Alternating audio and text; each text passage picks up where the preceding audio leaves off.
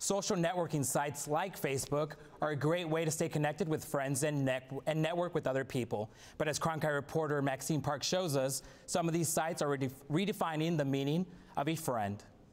I don't think it's the kind of meaning of a friend that we grew up on. Michelle Gutierrez is a Facebook user. Network with other people. And like most people, she gets friend requests from coworkers, family members, and classmates. Just like interact with the people that I've already established as Facebook friends. But on her tally of friends, she has a few, and then some. I've got 2,226 friends. But how many of them are really her friends? I've probably met 75% of my Facebook friends, somehow. Social networking sites like Facebook are changing the definition of what a friend is, but it's leaving some people asking who their friends really are. Like 285? 603. I have 1,092 friends on Facebook. I usually just add people I pretty much always talk to. Facebook definition of friend different than what I think the real definition of a friend is. Basically for networking, I think, is the reason for the Facebook friend. Gutierrez says this new kind of friendship is all a part of the ever-changing social media culture. Friend in this sense